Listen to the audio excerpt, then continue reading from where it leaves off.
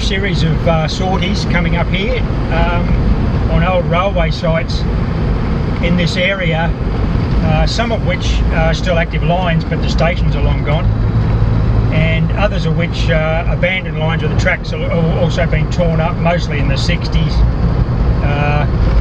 Queensland was like the rest of Australia and the world back in the 60s and the early 70s.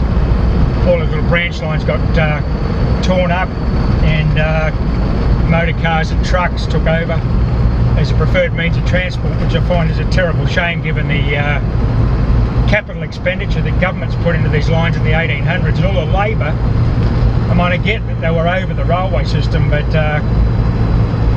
the irony of it all is that things like the Gold Coast line got torn up in the late 60s or whenever it was. Now they've had to put it back again because of the massive growth on the Gold Coast. Billions of dollars to put the railway line back, and they'd already built it 150 years earlier. Anyway, that's that little rant over. So anyway, so today we're going to go to a couple of, well, we'll start on one old railway site, and we might move on to a couple of others. We'll see how the pickings are. It was a reasonably busy station. 1870s period it was built, and fell out of service, I believe. It was taken out as a stopping place in the late 50s. So it's all pre-decimal stuff if you're talking about coins. So anyway, we've got about half an hour to go and we'll be out there, so I'm looking forward to today. Thanks for joining me. We'll be back shortly with our first relic from the site.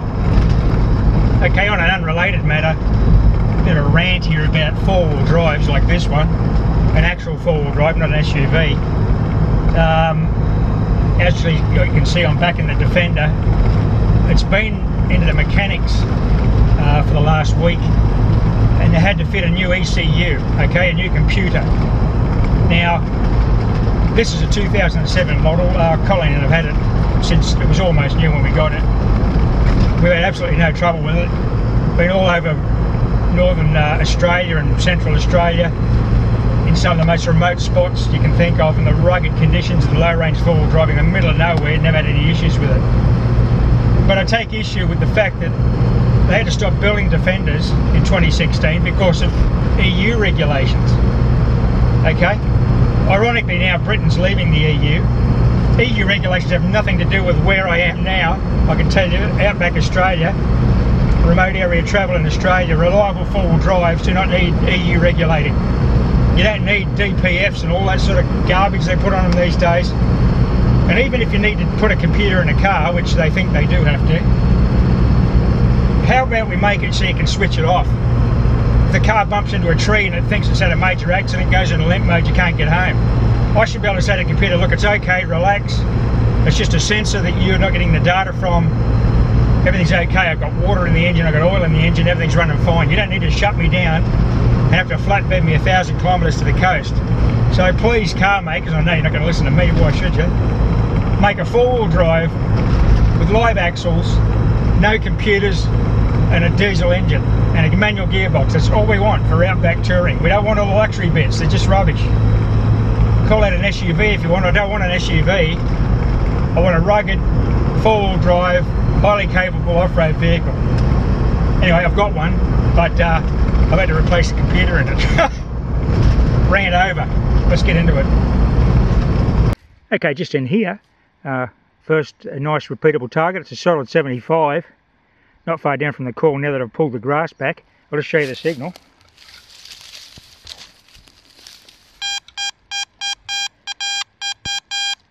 Pretty solid 75, 76. Nice and repeatable. We'll just pinpoint it and see if we can... Oh yeah, she's definitely in pinpointer range. Just in there. So get this one together live. See if we can get a nice recovery from this good repeatable target. Not actually the first. I dug a bit of copper wire, or big solid copper cable, put that in my pocket, a scrap, go into the scrap bin. But it was a little bit jumpy because it was linear, and so the signal jumped from, you know, the 70s down to the 60s. But this here is compact and repeatable. Well, what do we got? An old lipstick tube, awesome. So this, oh, it is an old lipstick. Oh, it's got a, is it a lipstick tube? I think it is. 1940s or 50s lipstick tube. Nice. Okay, here's a bit of an update. I've done a few deep bolts and bits of cut brass. This one is quite shallow. The sight, you can see there, good 75, 76, 77, but it's quite shallow.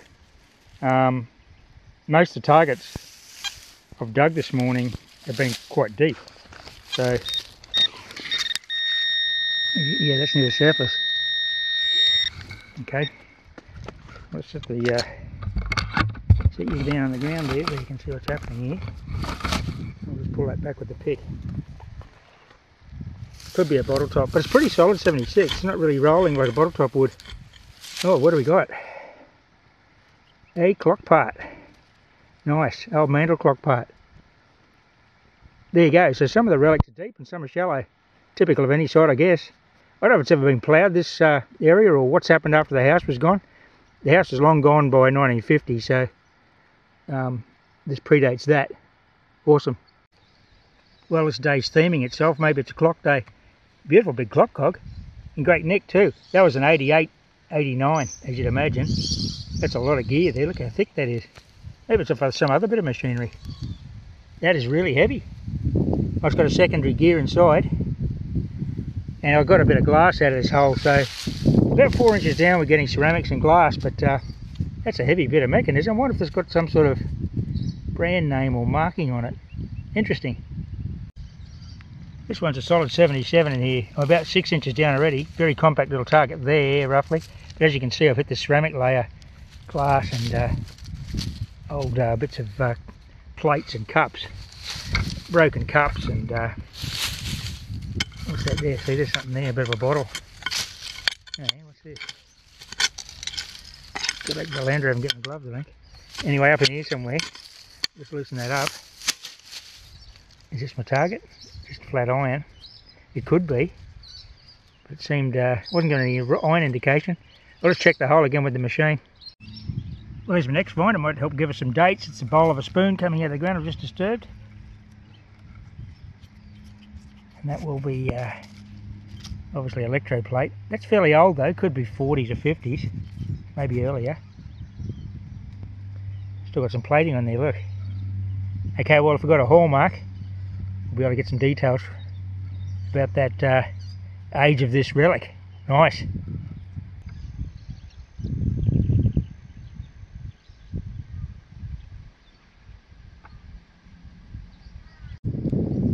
Okay, you can see we're dealing with fairly dry soil conditions here. Lumpy clay, that's how it comes out, and it gets really hard packed as you get to depth, so we need to swing that pick. This is a fairly promising signal. I'll just show you that now. I've got about 4 inches off. There you go. For a solid 84, 85, and it's only, I'll get the core right down there. I know, 10 centimetres it's saying. Should be in pro pointer range. Let's go live with this. Don't want to talk it up too much, but it could be awesome. Seems compact. It's not going to be a lump of folded tin, this one, I don't think. Of course, I've been wrong on numerous occasions. Get the machine out of the way. Checking with the detector. Oh, the pinpoint rather.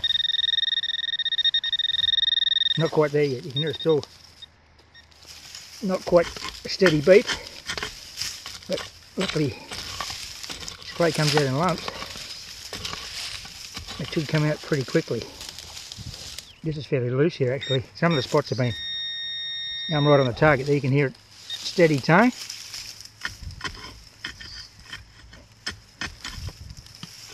Let's see if we disturbed him.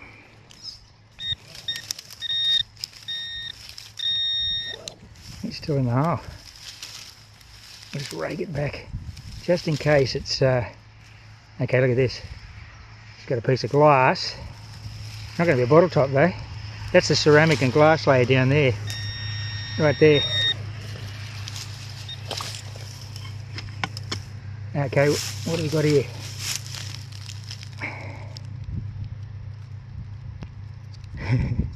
It's actually an old lid.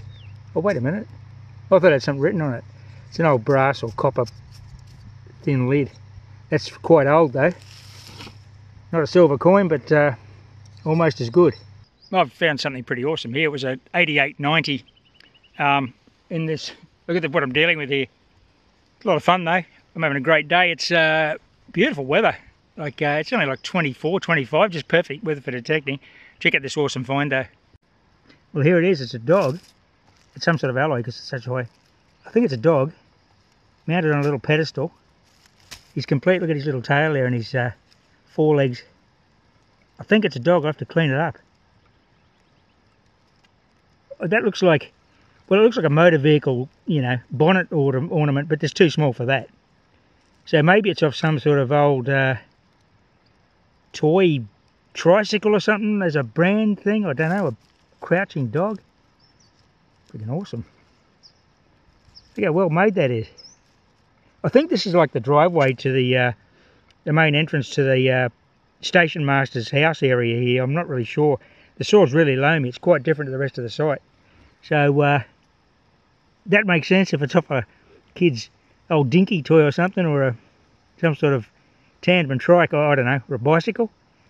Pretty solid unit though. Got a bit of weight to it and everything. Like I said, it was jumping up to 90. Nice. Well, here's my first really old relic from the site. An old buckle of some braces, men's braces probably. Suspenders as they were called in the United States, but braces here.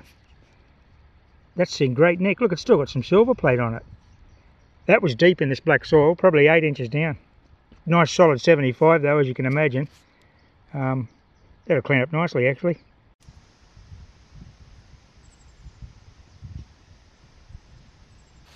Okay, next target. We've got a really good signal here. It's out of the ground. It's in this mullock heap. I haven't seen what it is. I've just pulled it back, checked the hole with the machine. It's definitely in the mullock heap. 85.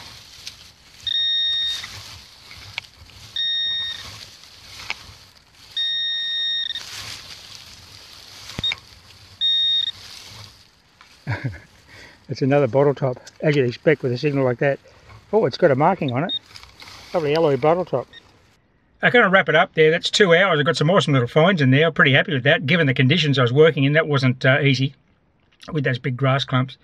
So tomorrow I might bring a smaller coil, a little snake on a Nell snake or something like that. And I'm going to bring Colleen back. Today was a bit of a recon, and I told her about this site. I'd researched it, so she's pretty keen to get in here. So this video will resume tomorrow morning. See you then. Okay, yes, it's the next day. We're back on the site. Colleen's with me. She's got the AT Max with the sharpshooter coil.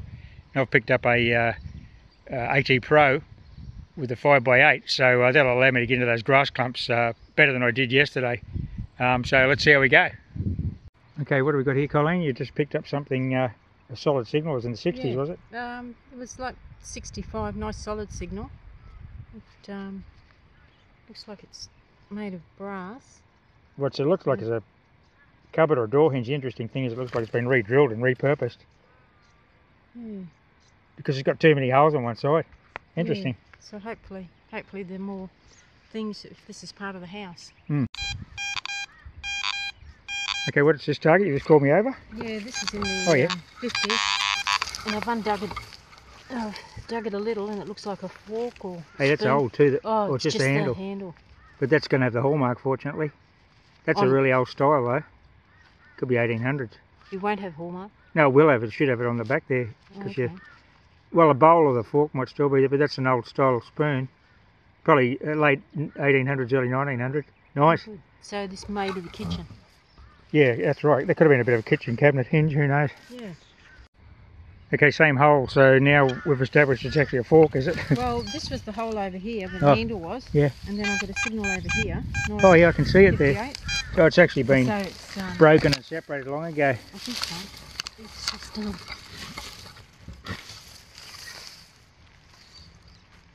Oh, it was, yes. Oh yeah, that's really old. Yeah. Nice big like a weapon, tines. That thing.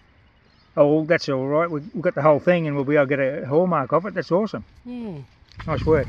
Now we've got to find the cookie jar with the all the threepences in for the Christmas pudding. Or the jar full of gold sovereigns. Yeah. Righto, that's good work. I'm glad I brought Colleen to the site. She's having a red hot day in the cutlery. Just got another fork. Look at this.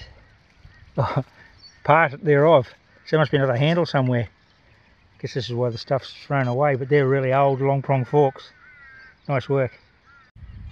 Okay, so today Colleen's on the AT Max with the Nell sharpshooter coil, the double D 9.5. I've got an AT Pro International with the 5x8 coil, which is great for getting in around these grass clumps and these areas it's really difficult to swing a larger coil. Anyway, where the point of the pick is there, I'm going to do a live dig, because I'll get a really solid compact 83, 84. Have a look at this.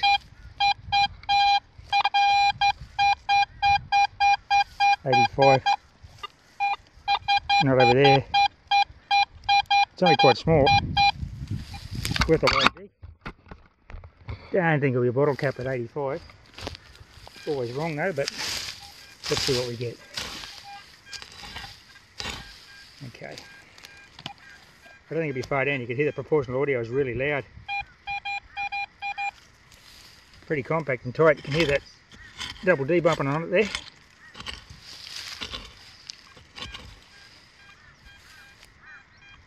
Okay, it's out to the ground. Oh, here it is. It's another alas. It's another brass item, but it could be an old compact case or something that's all squashed up. That may have some writing on it. Never mind. Got to dig those 80s. Okay, we're just going to experience what we're experiencing. We'll walk through the grass to Colleen here, who said she's seen something. She's just seen something round in her dig hole. Nice solid signal, an 80.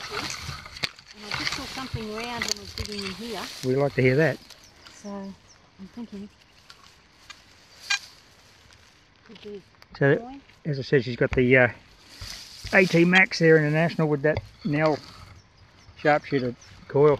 Okay, we're up to the round thing. Maybe I should get the Pro Point. Yeah. I'm sure I saw something round. I'll dig it out. Oh, there it is. I did too. Oh, look. Great big old penny. Nice one. An old one, all right? Look at that. A Commonwealth penny. What a ripper. Nice work. That'll be a King George V. So that dates cool. From, you know, yeah, 20s or 30s. Nice work. Hopefully we'll get a date on it. Yeah.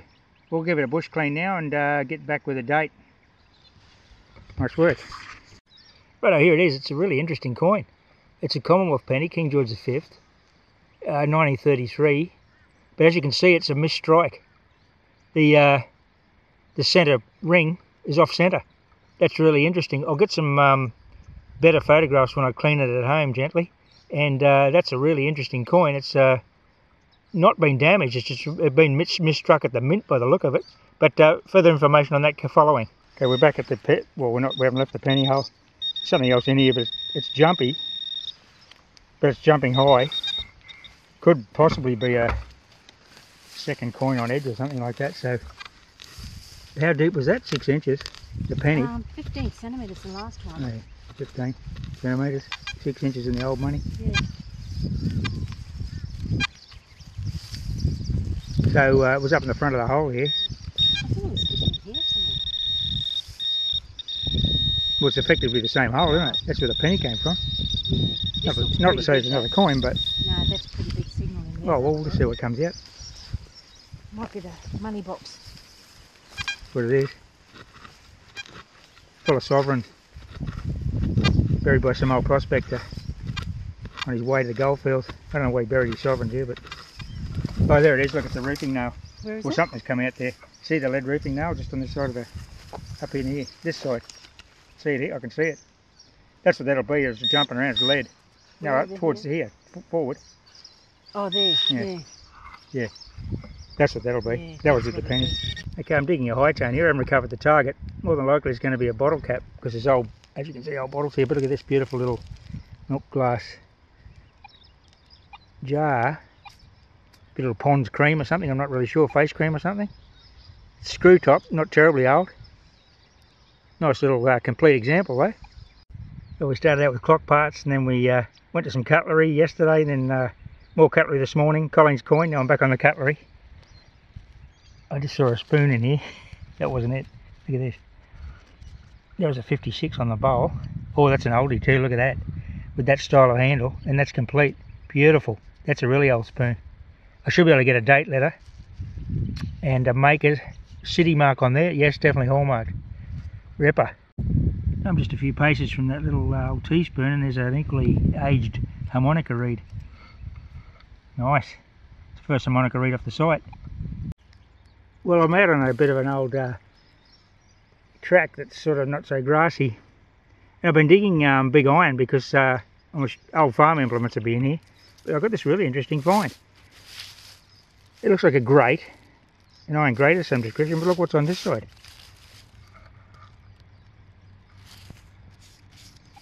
Looks like some sort of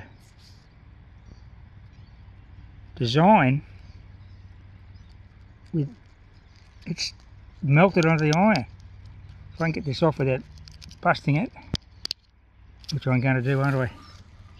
It must be, maybe it's some symbol for this manufacturer's mark for this grate. It appears to have some sort of writing and a coat of arms. That's really interesting. I don't think it's going to come off. Or maybe it's pinned on the centre. Okay, well, I'll have to take this home and clean it and see what that is. That pin goes right through into here somewhere. Maybe it's off an old stove or something, though. Wood stove or something. It looks like a lion rampant, which will be English. Don't know what that is.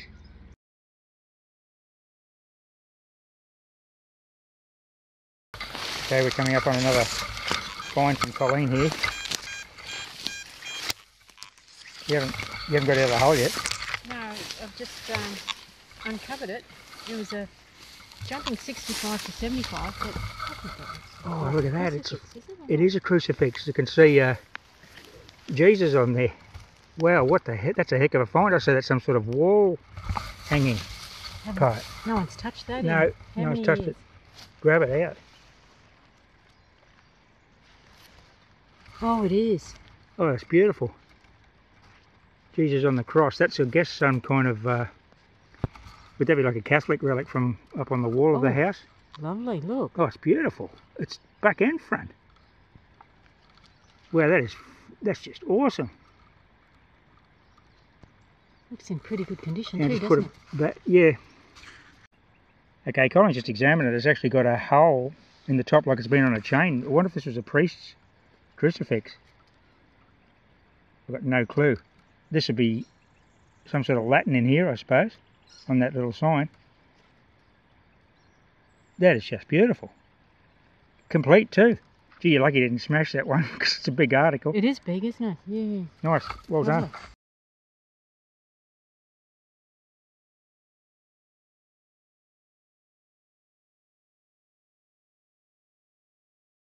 You'd have to wonder about that relic. You wonder how they get dropped. Obviously they're a religious family. You would have thought that if you were moving out or something was going on, the first thing you'd take would be your religious articles off the wall. All the precious. Yeah, the family. Yeah. I don't know. We found crucifixes in the army camps. They're like the chaplains' army crucifixes. They're black ebony.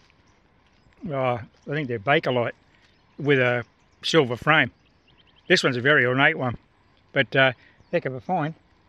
But interesting how it's out here discarded or lost is weird. Anyway, that's metal detecting. Okay, Colin's just got another coin. What did you say the target ID was? It was about 82, 84. We haven't touched it yet. It looks to be a strange size. It's definitely not a penny. It's quite small. Oh, it's 2 cents. It is 2 cents, is it? Yeah. That's rung up quite high though. Yeah, they do though. That's fine. Is it 2 cents? One. Yeah, it's 2 cents. Yeah. Well, here's my next find. It appears to be a button, by judging by the loop. Once gilt, and on the front I don't know.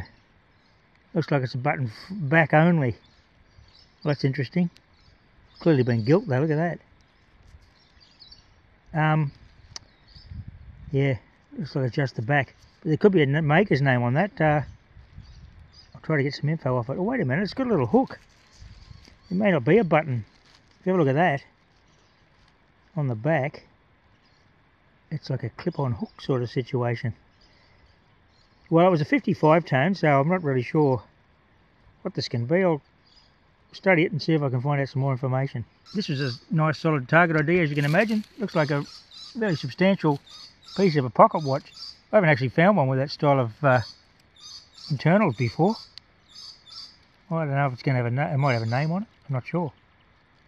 It's a nice old relic actually. It's quite ornate. Well, geez, we've had a run on the cutlery today. This one's a 50-55, and I can see it's a spoon bowl. I've just exposed it. I wonder if the handle's involved in the deal. Okay, that's the tip of the spoon. Oh, it's in the ground there, so the handle must still be there. Let's have a look. This is going to be really old style tablespoon with that 19th century type handle. There we go. Should be able to wiggle him out now. We'll get a hallmark for sure. Look at this thing. Got the sword and the stone coming out. Oh, it's awesome. That will have a hallmark. What a ripper. Look at the size of that thing. That is definitely 1800s, that one. Beauty. Look at the spoon bowl impression in that clay. It's hanging on there. Here's my next find. It was a 70s target ID. Looks like an old... I thought it was an old lighter. Maybe it's not.